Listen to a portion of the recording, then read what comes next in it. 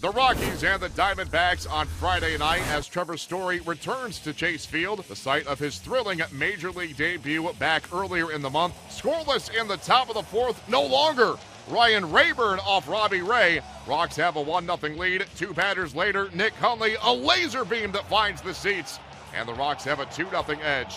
Top of the fifth, Trevor Story, a 2-run shot, number 10 on the year. He now shares the all-time rookie record for the month of April with Jose Abreu. It is 4-0 Colorado, and the next batter, Nolan Arenado on a payoff pitch. Watch it fly.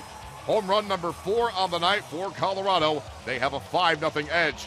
Plenty of cushion for Rockies starter Tyler Chatwood. He turns in his second scoreless outing in his last 3 starts. This one lasting 6 1/3 on Friday night. All Colorado. They cruise to the 9-0 win as they snap a 5-game skid in his first game since April 13th as he comes off the DL. Charlie Blackmon records 2 hits, a walk, and a run scored. Chris Russin takes the mound for the Rockies on Saturday as he squares off against Zach Greinke.